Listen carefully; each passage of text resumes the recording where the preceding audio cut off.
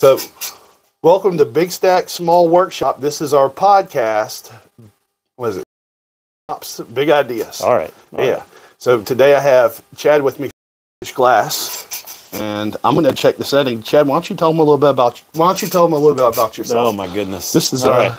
I'm just a fellow materials guy. Like, I love woodworking, wood turning, case construction, sculpting. I enjoy metalwork. I enjoy everything from fabrication to metal spinning to blacksmithing to just run the gamut. I've worked in a bunch of different fields that have allowed me the opportunity to pick up on a lot of different materials, and I really feel like that's the best way to learn. It's just being able to immerse yourself into a trade. So, going to school is great and taking classes is great. Of course, I did all this whenever I was much younger, and obviously now I have kids and adult responsibilities, and can't quite fly by the seat of my pants and be as vagabond-esque as I would like, but still like to play around. So that's awesome, man. Now let's pick glass blowing. How did you get into glass blowing? How did I get into glass blowing? Absolutely. All right. Or glass in general as a medium, because there's more than blowing, right? There is. Yeah, I started off in a torch. I was a friend of mine for a birthday present. I paid for a class for me to take like a 6-hour bead making class at one of the local glass shops, and I was hooked. This was back in 1997, and hadn't experienced anything like it before, and just fell in love with the material and did it constantly before work, after work, before class, after class, and couldn't get enough of the stuff. And in '99, I was able to get in to the apprenticeship program at Jamestown. And again, this all comes back to that whole immersion therapy, where it's like I did the apprenticeship and was there for about 6 years and just absolutely loved it. So now, when you say Jamestown, you mean like colonial? I was there in the stockings and the garb and the flowy white shirt and the whole 9 yards, man. It was quite a fun time. That's awesome. Yeah.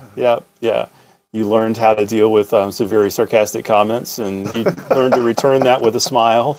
So yeah, it was good stuff. But that's great, man. One of Roy Underhill. Yeah. Roy Underhill definitely started there. Yeah, definitely. Yeah. So huge fan. Yeah. So that was an obsession as a child. Even was watching Royal Underhill. Oh, and, Woodwright Shop. And, yeah. Him turning that water wheel in the intro. And walking with his dog. Yeah. Oh yeah. He'll be in traffic, and they'd be like, "Let's get away from the hustle and bustle of life," and then walk through the stream. Yeah. There he is. Yeah. So good stuff. Yeah. So look, I'm going to start with some questions for you. Okay. And we're going to get this discussion started, and then if anyone else has questions, we're going to have them chime in after that. So let's just talk about shops in general, because you do metalworking, you do woodworking, you do all kinds of stuff, anything you can get your hands on. What are the 3 most important tools for any small shop, you feel? Again, it's going to come down to what you're trying to produce. But I would say keep it basic. But if you're a woodworker, a bandsaw is going to be like your number one tool. The versatility, putting up a fence, learning how to resaw, cutting pattern work out, just your variations on blades. So you can do aluminum, you can cut plastics, you can, really, to me, the bandsaw, obviously you're limited in the width of your cut, but I think that's one tool people should work towards investing in and learning how to use right off the bat. I know a lot of people would say probably chop saw, or a sliding miter saw really would be a better way to go versus just a plain chop saw. And again, trying to think. I'm obsessed with lathe turning. I've been on the lathe for years, and that's another addiction that I warn people about. Once you start, you go in real quick, But the same thing there. Like, keep it simple. Get a small mini. Or a mid lathe. Don't worry about, or head out to Facebook Marketplace, Craigslist. People are there's even been lathes that'll end up at thrift stores if you're not, if you don't know what's happening. All of a sudden you're like, what is this tool? And, get it for relatively cheap. Go to Harbor Freight, get yourself a set of tools. You have to resharpen them with a certain amount of frequency, but still they serve their purpose, you know. Metalworking grinders are your best friend. You probably try to get a couple cheap 4.5-inch grinders. That way you're not constantly switching out between polishing, grinding, flap wheels, cutoff wheels. It's pretty amazing what you can do with even with a grinder when it comes to metal work. Cutting metal, I use a horizontal cutting bandsaw a lot, but that doesn't mean that you couldn't just get a plain 14-inch abrasive cutoff saw, and that's all that I used for years, and still get reasonably accurate cuts, and it does real well. And again, you can pick those up fairly cheap. So is it like when you say the abrasive, what was it, abrasive wheel saw?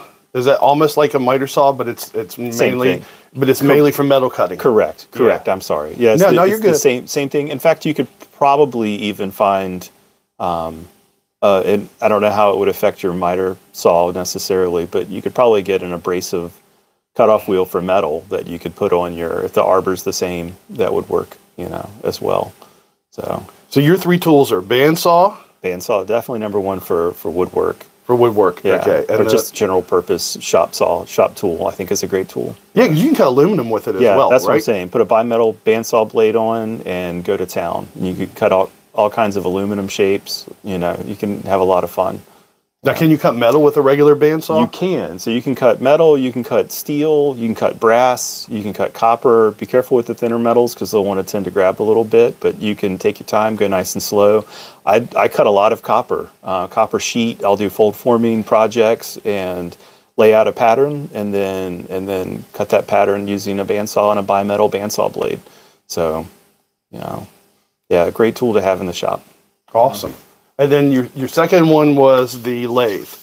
Well, if you go down that road, if you dare to venture down that road, but it doesn't have to be like people get nervous and they're thinking in terms of like price and space and what can I do, and really it doesn't require a lot of space. That's why I said start out with a little mini lathe. You're turning 1018, something like that, 10 inches in diameter by 18 inches wide. You're not talking a massive piece of wood. Do spindle work, get familiar with the tools. And I mean, now just where we're sitting here, there's some other guy that's sitting on the other side of a camera somewhere else that's spewing an insane amount of knowledge about lathes right now. And it's worth listening to. So, definitely, it's an amazing resource that wasn't really there when we got started. No. We were busy buying books and reading through books and taking classes at local or going to guilds. I mean, wow, if you really want to find out if it's something you want to do, 2 seconds in a search engine and look up your local guilds. Woodworkers Guild, Woodturners Guild, Blacksmiths Guild. I mean, glass. There's glass guilds. We've got a local glass guild here. You'll find that they'll do demonstrations. A lot of times they'll do monthly meetings, but you don't have to be a member to go to the meetings, So it's definitely worth checking out. That's pretty cool. Yeah, I know you were the one that talked me into going and taking the wood turning class. Oh, yeah. Yeah, we took it at Woodcraft. You had taken it, and then I had some tools that someone had given me. They said they were their grandfather's tools or their uncle. I think their uncle's tools. And they said, I don't even know what these are, and they gave them to me. And I said, what are these? And I did a little research, and they're wood turning tools. This is cool, because I did a lot of woodworking. Mine was primarily with the table saw and stuff like that. But I ended up taking the class, and you know what? Screw you, buddy, because after I took the class, I went out and bought the lathe, and then it is an addiction. Yeah. You're right. I'll be your pusher, man. I'm cool with that. Yeah, I mean, it's not a bad thing to be pushing. So, No. Yeah. It was the lathe. I probably ended up spending $1,500 in those first couple months on just. The lathe was probably half that cost, and then I just bought more and more tools and chucks and anything. Yeah. It can happen, but it doesn't have to. Like I will admit, I have a broad range of lathe tools that I like to use, but I've got 2 sets in one set, I will completely and totally. I don't mind grinding them down to. Again, I don't have a lot invested.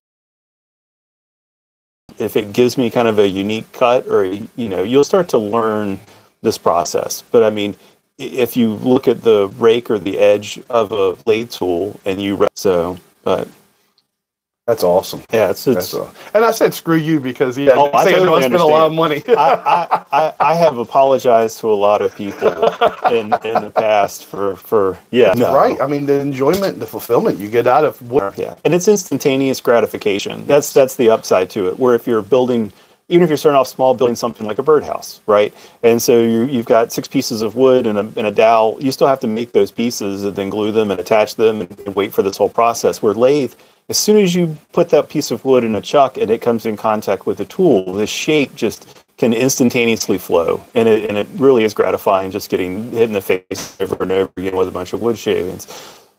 Kind of. Anyway. So, it's fun. Yeah. It's fun. No, it's once you touch the tool to that wood the first time and you get it to do it right, because it does take some practice to get it right. Yeah. Once you get it right and you see curls fly off of the wood, you get this big smile on your face, and it is just unbelievable. It's total satisfaction. Like you said, immediate gratification. Yeah. And it's the interesting thing too, if there's not an age, there's really isn't an age gap for this. So like, I have a 10-year-old daughter, right? When she was probably 7 or 8, I had gotten her on the lathe. Like, put a milk crate underneath of her, get it up and stand behind her, make sure like nothing crazy is getting ready to happen. But she could still sit there and make shavings and be safe about it. Safety glasses, obviously, face shield. We're watching out for our kids, but it's a neat experience for them. So they develop an appreciation for what you do. So. And then the third tool you said, was that the cutoff wheel or was it the angle grinder? Well, what was it? If you're working metal, I mean, the obsession there becomes things like angle grinders, because you don't want to have to sit around and change out discs and grinding wheels and polishing. It all depends on what you're doing, really. Get yourself get a little 110 MIG welder. You can buy those all day long, either on Amazon or find them secondhand, or even if you want to spend, $400 to $600 at Home Depot. At Home Depot, Century Machine, which is a Lincoln product, they've got a little inverter MIG that I can't remember what it is, but it might be like maybe $250, and it's a great little welder. I mean, it'll put most metal together. You're not working thick metal, but if you're cutting tubing, it's. So let's say there's someone out there that says, I'm already a woodworker, and I'm interested in a few other things that have caught my eyes. Maybe it's metalworking, maybe it's leather, but they, some type of other medium that they're interested in working with. But they say, I'm already a woodworker, I don't have the time. What would you suggest? Broad. It's such a broad material. If they're doing like case construction, like they're a cabinet maker, furniture is a really natural transition, I think. I mean, you're already working with high tolerances. If you're working with veneers, or if you're used to that higher level of accuracy. I think from a transition from casework to furniture work, chairs, tables, keep it, relatively simple. But I think that's a good transition right there. Yeah. And again, it doesn't have to be anything large. I mean, you can do an end table. You can do, there's just some real basic stuff you can do in a very small space and still come up with, something that you're very proud of, that you're excited about, either giving to somebody you care about or selling it or passing it down to the next generation. So, and they'll be proud of it, hopefully. They don't say, yeah. No. What if they wanted to transfer to like another medium, though? Where did you start? What was your very first thing that you probably started with? I mean, I want to say as a kid. And when I mean kid, I mean like 14, 15, 16 years old. I was a speaker head. I mean, I love building speaker boxes. Oh, yeah. And it's like, so, I mean, honestly, just cutting plywood with a old Black & Decker circular saw that was my dad's, and he did some woodwork, and he later on in life he really ended up doing a lot of woodwork and really kind of fell in love with it. But he would have been where I started. I was very crude. I wasn't in any way, I was still piecing together stuff. I mean, even into my early adulthood, I would have a Rubbermaid tub that would be filled with tools that I bought from whatever, Ollie's, Big Lots, found something on clearance, hit a flea market. I mean, it wasn't necessarily good tools, but it did the job.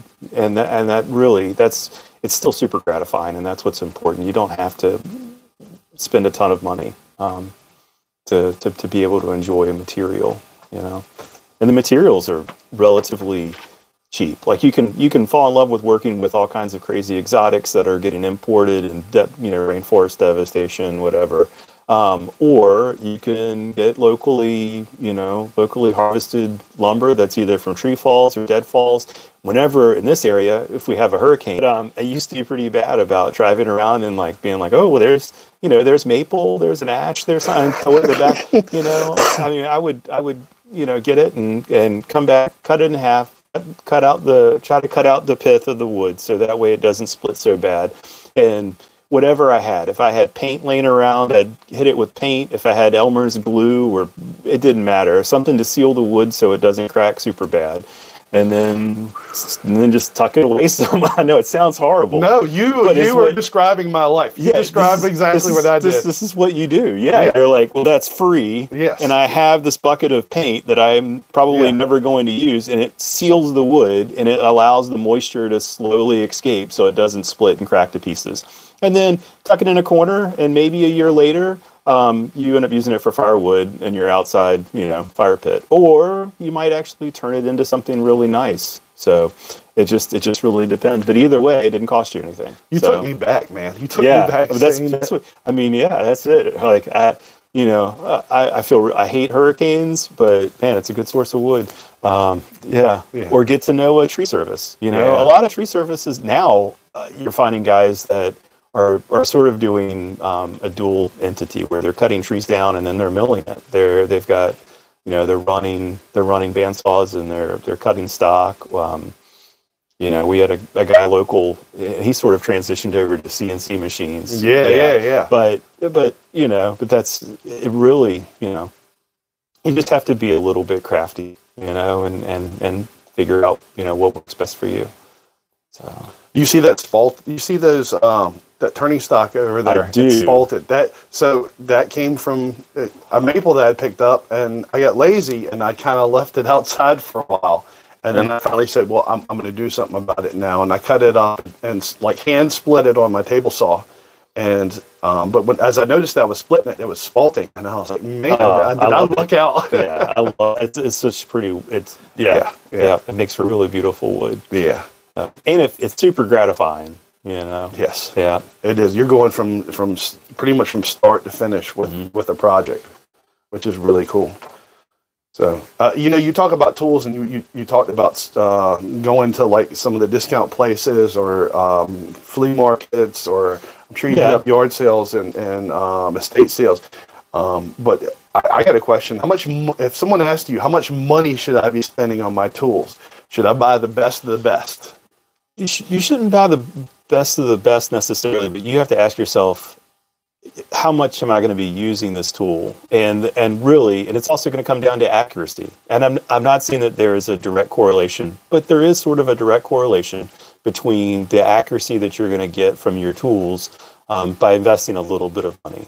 It doesn't have to be top of the line. If you need to get a table saw, I mean, there are so many old Craftsman cast iron top table saws that you'll see for $150, $200. Great table saws, they're a belt driven, saw. You're probably going to have to clean a lot of rust off, but change out your belts to a V groove belt, maybe change your pulleys out, and you've got a saw that's going to last you for years on end. And again, not a whole lot invested. It's comparable to a lot of new saws, and you can work good size I mean, if you're working with sheet goods like plywood, cutting 3/4 inch plywood, you've got a broad, stable surface with plenty of push behind it. So, yeah, but definitely, that's it. If there's a tool that you know that you're like, I've got to use this once a year, you know, there's nothing wrong with that. I'll go to Harbor Freight or Northern and get a pair of mechanical or nippers or shears. Just it looks like essentially like a hand drill, but it cuts through sheet metal, and it'll work just fine. Does me just fine. So once a year, Christmas time, I cut out a bunch of Christmas trees out of copper or whatever. And do you really? yeah. Oh, that's awesome, man. So it'll rough it out, and then I take it to the bandsaw, and then I do the rest of it on the bandsaw. That's awesome. But yeah, where do you find copper sheeting?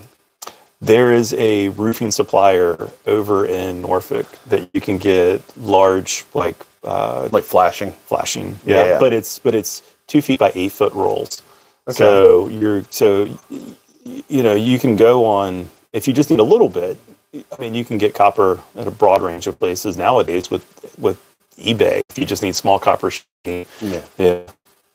But if you need large copper sheeting, look for alternatives. Like this is another interesting thing about working with a bunch of different materials is you kind of have insight to all these other fields. So like you crossover tools, crossover materials, crossover suppliers all the time. Where you might be a woodworker and you're like, I never really thought about looking there for that tool, and it's right there. So a lot of your local, like if you're a machine shop, machine suppliers, if you're, like I said, that's roofing. I mean, it's a big company, but they sell the copper flashing, and it's a whole lot cheaper. It's a big investment. You have to pay a lot up front, but if you were to buy little piece after little piece, you would end up paying 10 times as much. So that's a good point, man. Yeah. That's a very good point. Sometimes there is situations where, like, let's say you're a woodworker and you did want to.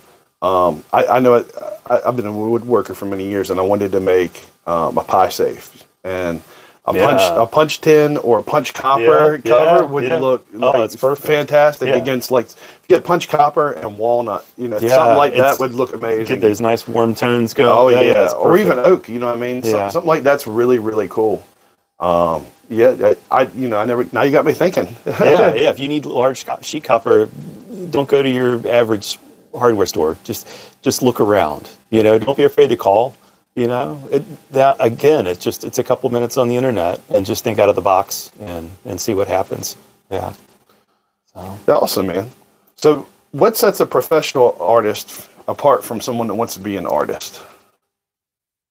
That's a tough question. I don't consider myself a professional artist. At one point, I would have said I was kind of sitting on the line. But now I have a regular 40. And that doesn't mean at some point in time I wouldn't go back to being a professional artist.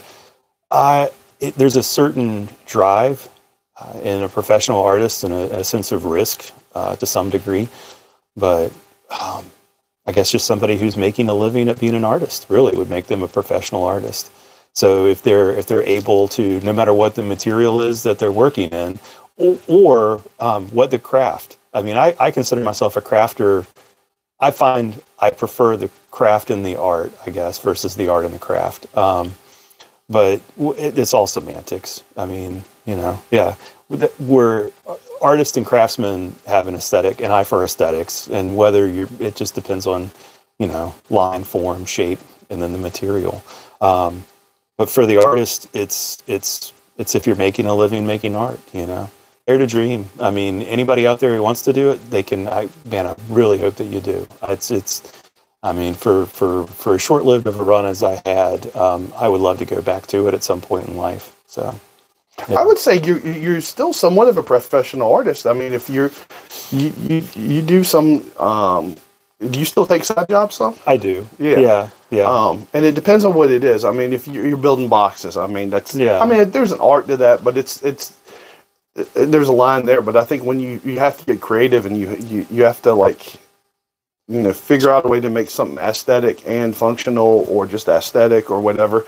I think that's if you're getting paid to do it, that's true. That's the start of living a dream for a lot of people. It's true. It is true. And what I say is I play support staff. Like I play a support role for other artists. So a lot of times an artist who might work in one material has a way that they want something to be displayed. So I might be making an armature for them or a pedestal for them. And it might not necessarily just be a plain box, but you're right. But for me personally right now, I feel like I play more of a support role for other artists. And I love that too, because there's fellowship that goes into that, and there's ideas that go into that. And I want to help their ideas come to fruition, just as much as I would want my own. So, it's good to be part of that community. Yeah. It is good, man. It is. I just wanted to give a shout out real quick to two people. The Woodburning Warrior, what's going on? How you doing? She said hi earlier. She was the one. She stuck with us when we flipped and flopped it. Awesome. Yeah, and then I also want to say hi to Ann real quick. Hey, Ann. And the woodworking. You said Woodburning Warrior. Yeah, I love some biography. Like that's something else that's also getting pushed to a whole nother level. Yeah. Sorry, I'm just looking at you're good. You check out the comments. No, you're good. You're good. Yeah. I don't know about Ann. I know it just happened. Woodburning Warrior. She's local. Oh yeah. Yeah. Awesome. Awesome. She's not far from us, and definitely she's awesome. I'd love to see Ann here as well. So that's always cool. If you guys have questions, go ahead and submit them. We're talking with Chad from Scarfish Glass. He's a mixed media sculptor. He works a 9 to 5 now, but he's worked at a lot of museums building the multiple museums, building the displays for, like, if they have a special exhibit that's coming, he'll set it all up. So he builds the structural stuff, and then he also makes it look aesthetically pleasing. Hopefully. Yeah. So I'd say you've done a good job with a lot of it, man. Yeah, and it's fun. Even my job now is still exhibits. It's just in it's in a different setting. So So now, Anyway. Yeah. And from Warsaw, Missouri. Awesome, man. We love hearing that. Thanks for coming back again. I'm asking Chad a few questions. This is an interesting one right here. So, let's say there's someone out there that says, I want to be that big name artist, and I want to build only $10,000, $20,000 pieces and just sell those. How is that possible? I've yet to crack the code on that. So with art, I think the hard part is I'm sports, right? So you have people that love sports and they want to be professional. I don't know. I like playing soccer. I enjoy the game. I like running around on the field, kicking a ball, and some camaraderie. It comes down to surfers, like soul surfing versus just always doing competitions. There's that drive for being a competitive person. And then there also becomes this whole issue of perceived value and actual value, and that's a fine line. So you'll find that artists will, in the beginning, tend to invest a ton of time and get paid pennies for their pieces just because of the amount of energy that they might invest. And then with time, they can see that they can kind of raise the bar a little bit. And hopefully with that also, their abilities and their overall finished product is better as well. But then you start getting into building a name for yourself. So what is it that you're selling? Are you selling your art as a piece of art, or are you selling your art with a name engraved on the bottom of it? And that becomes that fine line where people start actually buying what you're creating based on name, not necessarily because of aesthetics. And they might still like the way it looks, they might still like what they're getting, but they're making an investment in you too. And that's the thing that a lot of artists need to recognize, is that if somebody's willing to spend this much money on something that you're creating, they're putting money into you, they're investing in you, they're hoping. They might also just love the piece, and no matter what, they would have gotten the piece. But then sometimes it's because they're hoping that trend's going to continue. And so as a big time artist that I am not, I can only imagine that those guys, they realize that there's a lot to be said in their name. And yeah, hopefully that continues for them. And then maybe at some point before I kick off this great earth, I might be the same. I don't know. No, Yeah. I think you're going to do it again, man. Yeah. It's funny. I think about it. It's almost like, so there's those people that are ultra competitive and they get better because of the competition. Yeah. And then there are those people that, man, they can just it seems that they have their own way and their own path in life, and they just do their own thing. And Ann made a good point. She said, "Art is subjective. You never know what people will like in any given moment." And I think sometimes people some of it's luck, some of it's passion, because without passion, you're not going to get there. But some of it's just dumb luck. If whatever your vision you have, and you're just following that vision, and it kind of crosses with someone likes it, and then someone else likes it, and then your art plays into. It could play into what is current. I mean, a big part of it, the aesthetic might be what people like, and it's not that you're necessarily catering to that idea, so much as just that's your aesthetic timed up well with what other people are into, and so that can work out real well in some people's advantage. Yeah, it is. It's very interesting. Yeah. But then there's some people that are like Pelés. You know what I mean? Like sure. There's just So this is an interesting story. Is that this is again back in the, I guess, mid '90s. I was taking drawing classes at our local community college, TCC, and I had an instructor, Rob Hawks, and Rob, I love that man. Just uncontrollably love that man. Just as sweet and nice as he could be. And he used to say he would get so mad when people would tell him that he was talented. And the term talent, what he would say is that term talent robs an artist of all of the hours that they have invested, because it just makes it neutral. Like you say, oh, you're such a talented person. Well, that means that just came naturally to you. And the reality is that there's hundreds, thousands, tens of thousands of hours in developing your craft and practicing painting, drawing, working with your materials, versus just like, well, man, that guy's just really super talented. Look at that. I bet the first time he ever touched that tool, it was just a divine moment. And the reality is not so much. Yeah, I've made a lot of horrible things in my life that are just, that now looking back in retrospect, they were steps. And I can, still happy I made them because it took me to another place. But man, it doesn't matter if it's pretty or not. What's important is that you're making something, you're doing something, and it's yours, and you're going to learn from that. Yeah, absolutely, absolutely. I'm just going to comment on our next few comments over here. Ann said, hence why all artists are struggling until they're old or dead. Correct. Yes. Amen, Ann. Yes. Yes. Yeah. The starving artist is not a... it's not just for the young artist at all. No. Yeah. And that's if you get discovered by the time you get old. But that's true. It is. Wood Burning Warrior said, I definitely am on my own path and ignore the individual. And if you're being anything other than yourself, I don't want to say you're a sellout, but you're pandering to other people. When you pander to other people, you're not being true to yourself. Being true to yourself is one of the most important things. It is. Now, you will have to, every now and then you got to sacrifice your soul a little bit. I mean, I'm just saying, every now and then you got to give a little bit, because you're gonna find yourself doing things that you might not necessarily want to do, but it's a job, and don't look at it as being beneath you either. Okay, until you hit that upper level. Yeah, it's a lot of work to get there. I don't think people realize that. You taught me this. You taught me about the model of having an art sale. So if art show. So if you go to an art show and you have a booth set up, you have a bunch of small pieces that are like $20 each, under $20. Then in the middle you have stuff that's maybe like $50, $100, $200. Then you have your showpieces. You have a few showpieces, and that's what you get judged on when the judges come around, right? Yeah, you've got to have you realize they're probably not going to sell.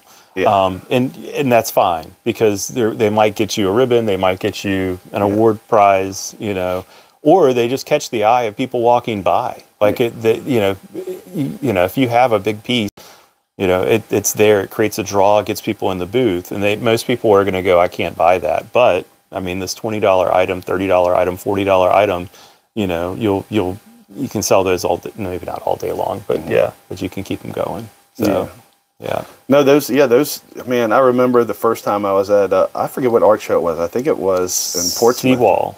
No, it wasn't It wasn't Seawall. It was the Mother's Day one. Oh my goodness, Gosport. Gosport Arts Festival. I love that show. And I remember I was there. It was like this was the first time I ever remember people were lined up at my booth to buy stuff. I mean, they were waiting one after another, waiting in line just to get rung up. It's just such a good feeling. And it was all those $20 items.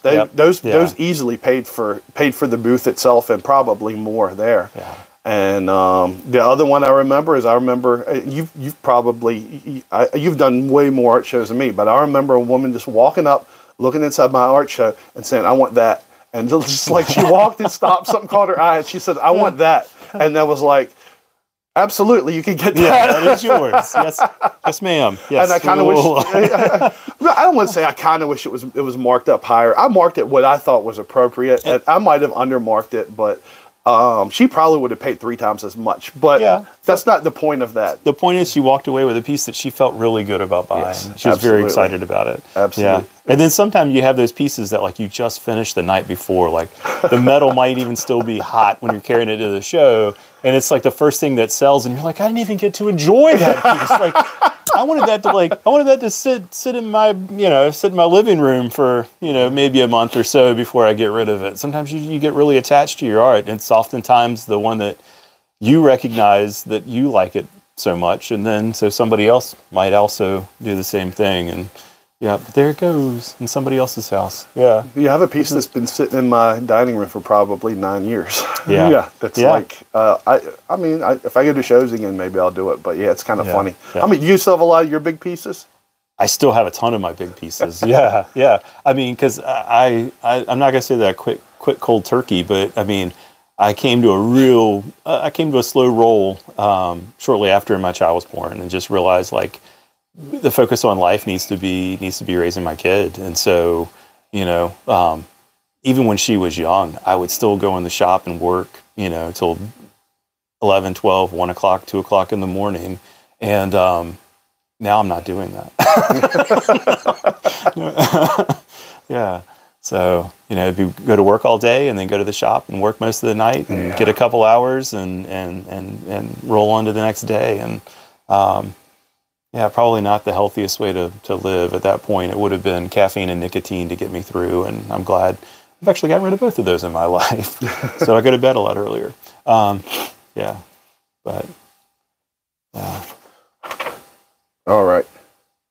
So, let's say someone said, I've got a couple of pieces, I've done a couple of pieces of art. How do I get my own exhibit at a museum?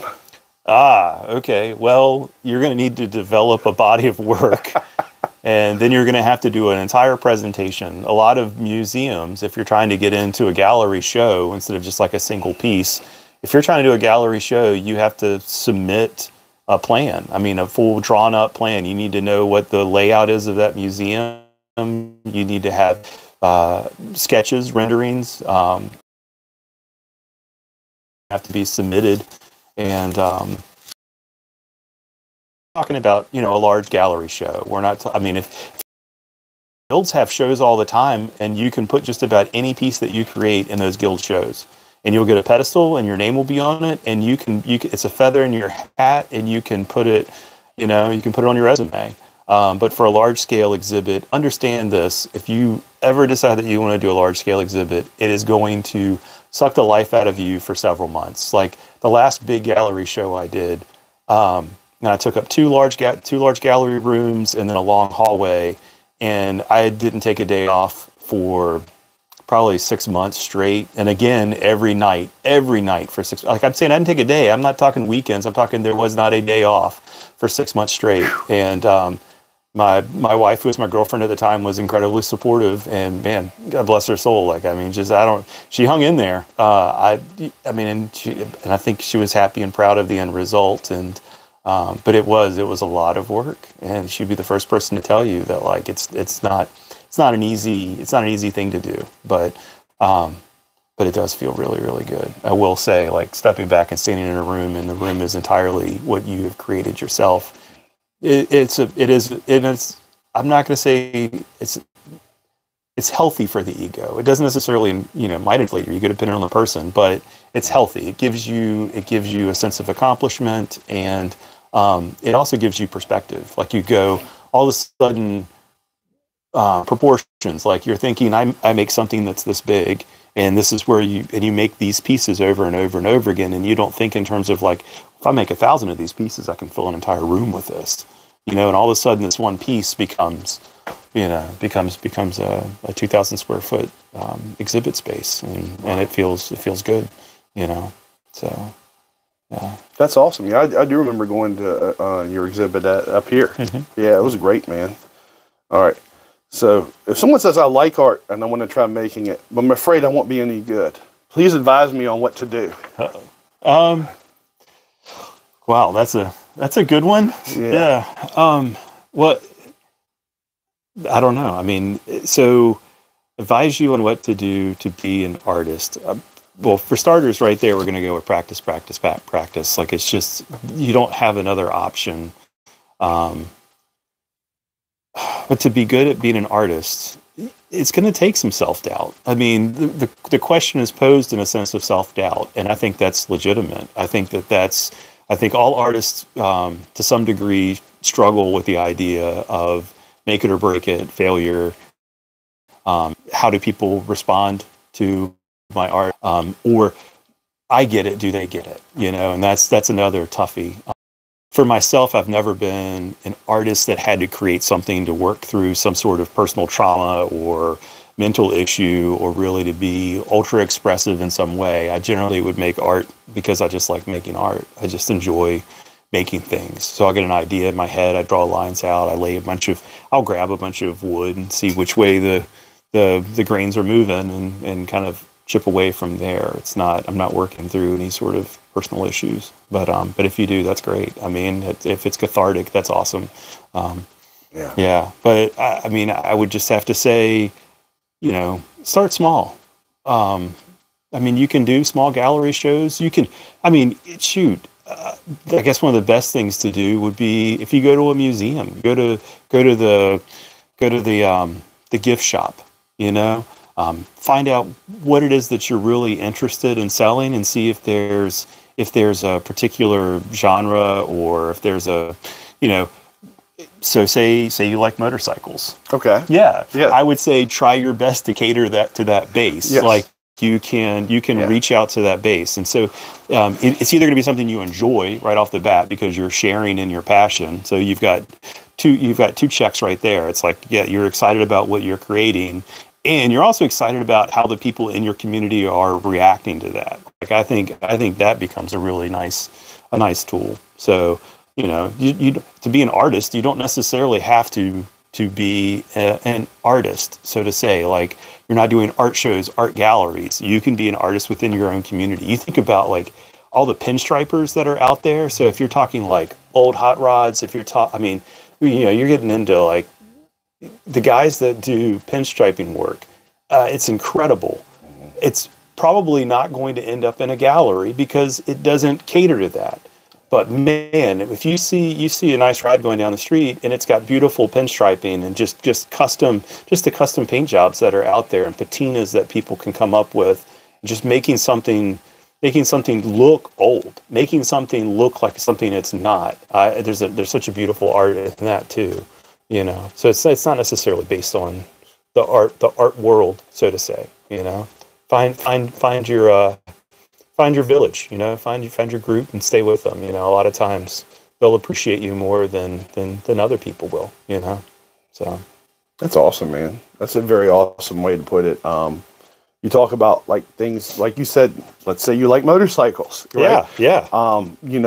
Part of the whole leathercraft, everyone knows I was a woodworker for years and years, even though you never see me make a single woodworking piece on the entire channel yet.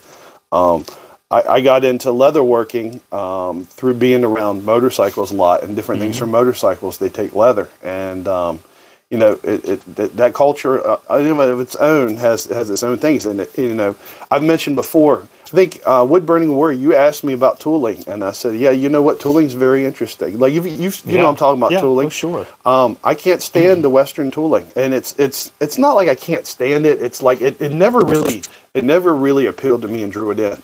And most of the patterns that you can get out there are around the Western style.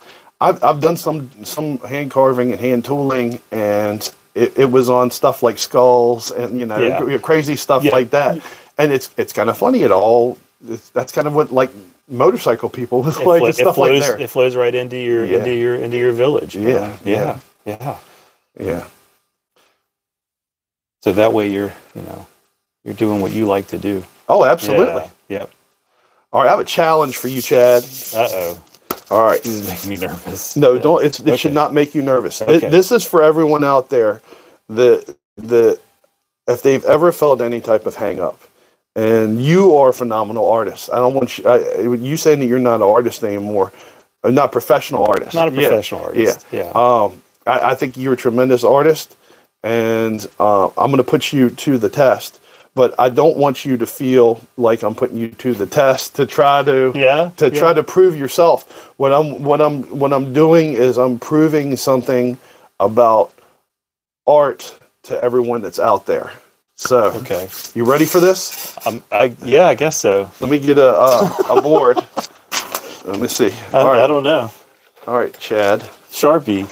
All right, I'm getting a fat head Sharpie. I'm gonna get you a thinner head if I can find one. You got some crayons. How about you got some Crayolas? Like some Crayolas? Yeah, I like putting it on wax. Oh, I don't have a thinner one. We use this. It's gonna be okay, man. It's gonna be all right. I'm gonna fist for you to do this on. Marker and a piece of paper. Okay. Yeah, not necessarily my favorite thing. I want you to read this right here. What does that say, Chad? It says that you're a professional artist. Draw me a circle. Yes, because everyone says, where am I at? Well, everyone says, I'm no artist. I can't even draw a circle. I can't. I mean, man, drawing a circle is hard. So draw me a circle real quick. Draw me a circle. Yeah. I can do whatever I want to do? I'm going to hold it to the camera here. Oh, see, this isn't any fun. Yeah, because the way I draw a circle is I'll lock my arm in place and I rotate the object. Oh no, you can't do that, man. That's cheating. Yes, we draw a circle. That's how I draw a circle. You want to try that? All right. I'll tell you what. You try it this way. No. We'll try it. We'll do it. Okay. Can I draw anything in the circle beforehand? Sure. Go ahead. Draw something in the circle. I'm gonna use the fine point end. I'm gonna put myself a little dot. Okay. Right? Put myself a little dot. I'm gonna start out over here. Start out over here. So I'm doing here. I'm gonna start out right there. So I'm gonna go and now you guys notice he's doing short lines. Short lines. Man, I'm a real short line. But I'm not getting my circle right. So, but I am trying to like just judge by where I'm not. I got to change my position. See, that's what I'm saying. You got to rotate the board. Because if you can lock your hand in place, then you're just making the same motion. But if like you're trying to actually like sit there and be like, I'm gonna draw a perfect circle. Yeah, that's what your circle always looks like. Yes. It's all like Charlie Brown. So like, that's all right. We do Charlie Brown. Anyway, I'm not gonna sketch anything out. Man. It's tempting. Yeah. All right. So I did that. I did that to prove a point to everyone. Okay, that I can't draw a circle. You can't draw a circle. I can't draw a circle either. And you do what I do. You do the short little lines. Yeah, I do short little lines. That's all up. Yeah. No, I don't know of a single person. I mean, there's probably a pinstriper might be able to do it. I bet there's a skill set out there where they've done where they've sat there and drawn 10,000 circles and they're like, I got this, not a problem. Yeah. So, or they could just have a talent for circles. That's for you, Rob. So yeah, the idea that you have to be able to draw a circle, that's totally that's such a misnomer as to what an artist actually is. An artist is they see a vision, they design something based on that vision, even if that vision is a set of plans that you purchased online, or for instance, one of my free leatherworking templates. If you're a member of my newsletter, I had to plug that in there. Yeah. Sorry. No, go for it. But if you're seeing a vision, even if it's something that's already done, and you're copying it, and that's how you get better, is by copying something. That's true. And it's a matter of perspective too, learning techniques. So Chad did the little line technique. Yeah, that's what I do too. he had his dots. He got his perspective on. Gave me a point to go to. Yeah. So I'm still way off. No, you're fine, man. Yeah. But absolutely. So I don't want anyone to get caught up in there thinking that whatever it is, you think it's something you can't do, because whether it's woodworking or leatherworking or glasswork or metalwork, you're only handicapped as an artist. You're only handicapped by your mind and your perspective. And if your perspective is I can't do it, you're never going to be able to do it. Yeah. If your perspective is I'm going to try it, there's nothing wrong with that at all, because you're sticking your toe in your water at that point. Yeah. You got to give it a go. Yeah. Don't be afraid to try something. Yeah, absolutely. Yeah. I can give you a prime example. I became obsessed with metal spinning. If anybody ever wants to see something really, really unique, look up metal spinning and the way that you can shape a flat piece of sheet metal. And I am by no means a metal spinner or good at it. I obsessed over making all the tools. I obsessed over watching videos. And then once I tried it, I was like, man, this is kind of scary. I was like, this is a flying disc that's getting ready to shear off and yeah. Yeah, because I can imagine if for some reason, if you got it so thin to where it broke apart. And it's a spinning piece of metal. Yeah. It's rotating. You're trying to drive it back over a form, But same thing. You get some hard maple, you turn your forms, and you just practice. And I mean, I feel comfortable with it now. But I remember like the build up to trying it, I was scared. I mean, I really was. I mean, I hadn't taken a class in it. It was just books and videos and going from there. And then just, same thing, obsessed over making all the right tools. And then actually trying it, I was so nervous. So, yeah. It's tough, man. I mean, like as a kid, I remember you're limited by your perception, you're limited by your desire to try it, and you're going to be limited by your resources as well. I mean, correct. You could start with a pen and paper and either draw or write something. And writing is an art, by the way. It is. Storytelling is an art. It certainly is.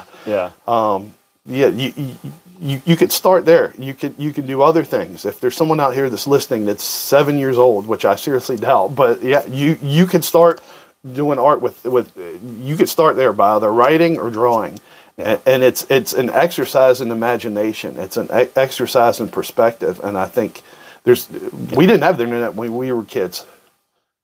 No, but I mean, like I would say paper airplanes. Yeah.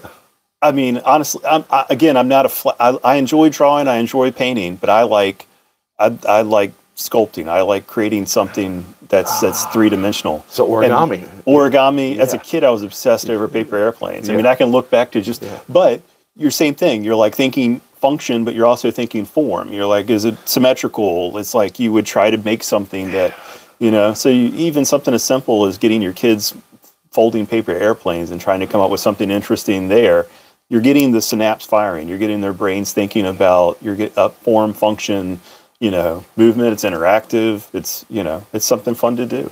So on some level, it's still a form of art. Yeah, it is. Yeah, or craftsmanship, however you want to look at it, because you could have a very well high-crafted piece of paper that you can send soaring through the air and dent the end of it. And Did you make the crane? Did you make the paper crane? I wasn't an origami person. Oh, you weren't? No, I'm not. You were an airplane person. I was an airplane person. I was busy making like slingshots and like I would make darts out of rolled up paper and rubber bands and that's awesome. I remember doing that. Yeah. Sit there and still some wooden clothespins and go at it. So I remember I made the crane and the frog were my two favorites, and they're same basis with origami.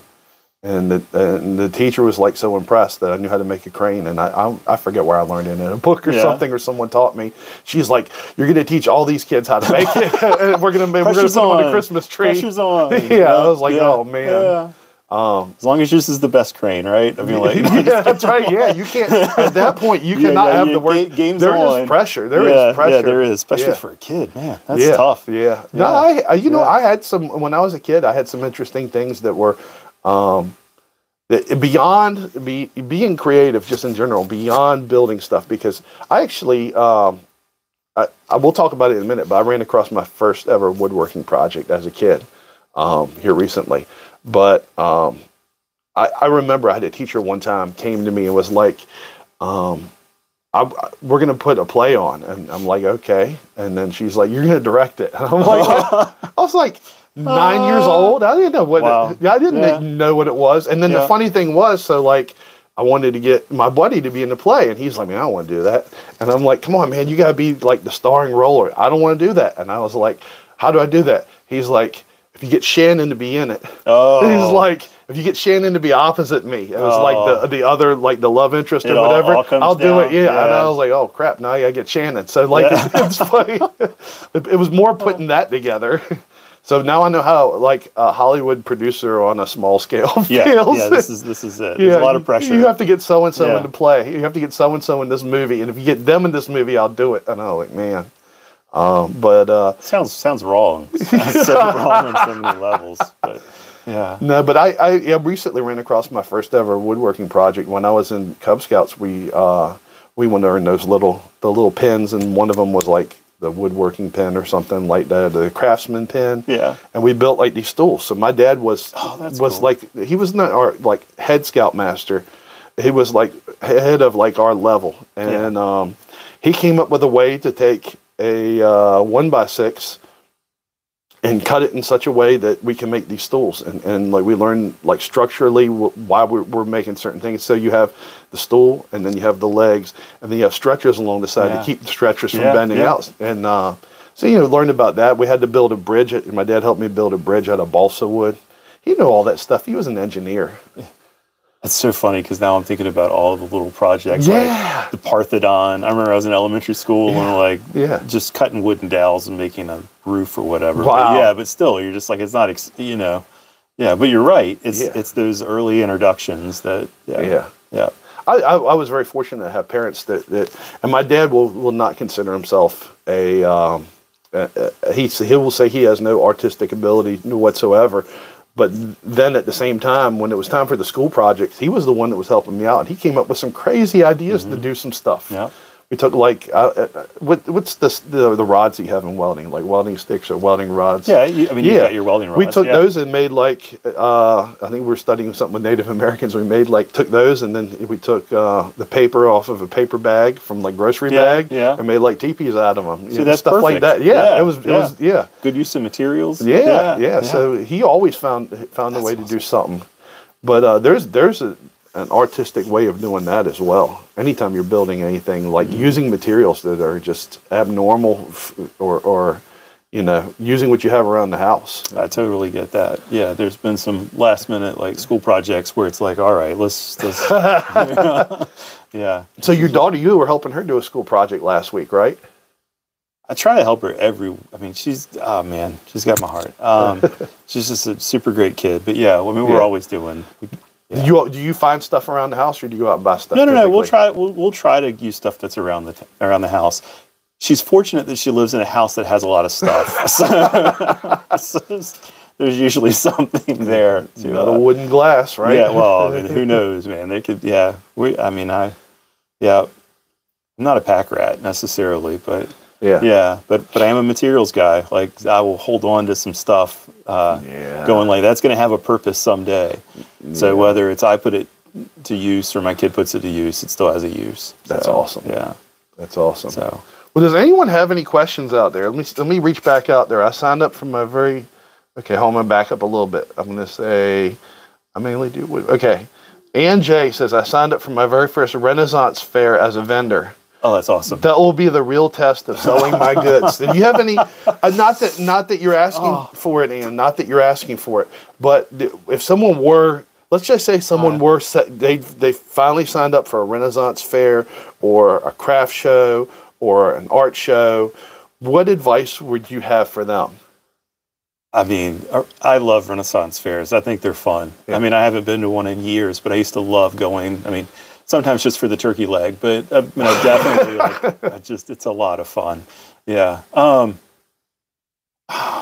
mean, just be yourself. I mean, I think that's it. I mean, you're gonna have your product. So whatever it is that you're producing, think in terms of obviously what your audience is. You know, what it is that they might be interested in buying, and then just be yourself. Don't be pretentious. Just go into it, and obviously that's a fun environment. Like people aren't they're coming there to have a good time. So right there, the mentality of the people that are around you, hopefully, is pretty jovial and just a good time. So I mean, I would say in that situation, there's no putting on airs. You know, you're going into it and having a good time, and you've produced your items. You can't change what you're going to make. You're already there. So and then learn from that. Like, well, obviously, what sells, and then make more of that. And what doesn't sell, you know, hold on to it and try to sell it the next time. But that doesn't mean you have to make a lot more of it. I've definitely been down that road. I mean, I guarantee you, I still have pieces of glass that I'll try to sell at an art show, knowing that like I don't like it. I might have made it 20 years ago, but somebody might go for it. But I'm probably not going to make it again. You know, yeah. So. Yeah, we have a closet upstairs that's half filled with all my stuff from when I was going to do woodworking, and it's funny. I said that you said all that stuff, and we talked about the whole Renaissance fair. Yeah, and the Wood Burning Warrior said, "Well, definitely dress up." Yeah, Renaissance. Yeah, fair. No doubt. I mean, being that I was cut from the cloth of garb for 6 years at Jamestown, I'm right there with you. I have no problem. Yeah. And it's funny because you think that people would use an English accent, but they were actually German and Polish glass blowers. So were they really? Yeah, Vard Glass. They were not English. Yeah, they were hired to come over by the Virginia Company of London. But I'm not going to go into that. Yeah. Wow. So yeah. Go check out Colonial Jamestown. Definitely. Yeah, it's a good time. Yeah. So great glass blowers. I mean, really, just some of the most efficient glass blowers you will ever get the chance to see, and that is the honest truth. I mean, their proficiency with production, they don't waste any heat, and it was a beautiful way to learn. I wouldn't have picked a different path. So Ann said, sewing the costume in between making leather goods, great. Wood Burning Warrior, cool. I'm doing a pirate invasion in Yorktown, so I already have my pirate outfit gathered from the thrift store. Did you ever make your eye patch? You were asking me about an eye patch. I should do a quickie on that, on what my take would be, if you haven't made one yet, because that is something that would be cool, and eye patch would be something real easy to make that I think people would like. I feel like I should put him on the spot and make him make an eye patch, but yeah. Yeah, let's see. She didn't say yet. No. Yes, they're talking about glass blowing factory in Germany. That's where the Wood Burning Warrior went. Maybe I should do the eye patch. I don't know. I figured. I feel it would be somewhat. You know what I think. Wood Burning Warrior. I think that if you found a simple way to make it, and I have an idea on what would be a simple way to make it. You would probably sell a ton of them at a pirate convention. Yes. Yeah. So if you could figure out, and I can see if I can make you a pattern, and then we come up with this method of making them, and you could that could be your probably even under $10 items. So like people come up and they got 3 kids. And one kid wants an eye patch. Guess what? You've sold 3 eye patches now. And nothing says an eye patch has to be all leather. No. I mean, you could make a wooden flap with a leather strap, and then you could break out some pyrography on that stuff and have some fun. I mean, can you imagine kids running around with like little wooden eye patches that who knows what you could come up with? I mean, really, I mean, there again, it's just like you can reach across different materials, and people will love it. I mean, that's a unique item. All of a sudden, you've got this wooden eye patch with a leather strap. Yeah. So. Yeah, the pirate convention, the Blackbeard Festival is. I'm guessing that's what you're talking about, Ann. I'm not sure. I mean, Wood Burning Warrior. I'm guessing that's what you're talking about. But yeah, that thing's awesome. I remember going there as an adult with my nephew. My nephew was probably like 6 years old. And my parents are always everywhere early. Like, you know, if the store opens at 8 o'clock, they were there at 7:45. So we went to the pirate convention early. It was the Blackbeard Festival. And we went in the elevator, my little nephew, my sister, it was my parents and I. And I remember all of a sudden someone's running for the elevator. And it was Blackbeard who was running for the elevator. Blackbeard's here coming to work. And he's like, hold the elevator, hold the elevator. And we opened up the elevator. And my nephew was like, oh, it's Blackbeard, no. So he's like, oh. That's kind of funny. Old Teach. Yeah. Let me see. The pirate invasion is actually Yorktown, no Yorktown Beach. One of the last weekends of April. Oh, I found a pattern, but I had to modify it. Yeah. I just have to get some. So yeah, I did not know that the pirate invasion is in Yorktown on Yorktown Beach. Now I'm gonna have to check it out. Yeah, that'd be something. That'd be something cool to come check out. Definitely. Because I know the Black. Have you ever been to Blackbeard Festival? I have. That one's in Hampton. Yeah. That has an amazing like art section to it. Is there an art? Is that a juried art show? Yeah, it's a juried art show. Okay. So you can get a 10 by 10 space and sell your wares. Wow. Yeah. Oh, wow. So I'm coming for a wooden eye patch. That's what I'm doing. I'm thinking about like a hinged one, like a hinged one. It's I don't know. It's in my head now. Like, like literally like a little profiled wooden shape with like a little small hinge. And, I mean, I don't know. That would be awesome. This is what happens. You start thinking about something and then you can't stop until you make it. That is 100% true. Yeah. That's funny. Well, we've been on for like I want to say an hour and a half. Is that right, guys? It hasn't even felt like it. I'm gonna. Oh no, it's about an hour so far. Because we probably were screwing around. I was screwing around trying to how to make the video, and I apologize, guys. Are we straight up and down now? Yeah, we're straight up and down. All right, I mean, awesome. I kind of wanted it tilted the other way. I mean, I like you, Chad. There's nothing wrong with you. It's like I don't mind being next to you, but it's it would have been probably. I'm going to figure out a way. I'm going to figure out what the problem is. See, guys, here's the problem. I have to figure out how to make it happen when I'm getting ready to go live, not like let's test it out, because if I'm testing it out, it's going to actually go live. So if you guys ever see me go live and I'm like eating dinner or something, like a big mouthful of food, eating a sandwich, or maybe like, I don't know what else I would be doing. I wouldn't do it when I was like in the bathroom or something like that. But I would. You know, maybe I'll just try going live in my shop a couple of times and working on stuff. I just don't know. I don't know that people would find that interesting. But the hopes is to make this a podcast. Possibly, you know, Chad's gonna do it with me some more. Yeah, and this has been fun. This has been an interesting experience. So and I like hanging out with Joe. Yeah, Chad's all right guy. But he grew up in my neighborhood. And I didn't know this when I bought a house here. And you weren't living here at the time when I bought the house here. No. But then he bought a house here. So then I'd go down to his shop and hang out. He'd come down to my shop and hang out. And we'd just shoot the breeze for hours. Sometimes hours. Yeah. So, which is Ian saying thank you. Sorry, man. Yeah, no, you're good. Yeah. We were going to say, which is? Oh, a good thing. Oh, yeah, absolutely. So. Yeah. Well, I'll tell you what, guys. We will be back another time. I'm gonna try to play around with some different times and find out what works the best. We tried 9 o'clock last time. This time we're trying. We tried 8 o'clock. Tried to move it up a little earlier, which actually probably feels like 7 because today was hopefully our last ever time change. But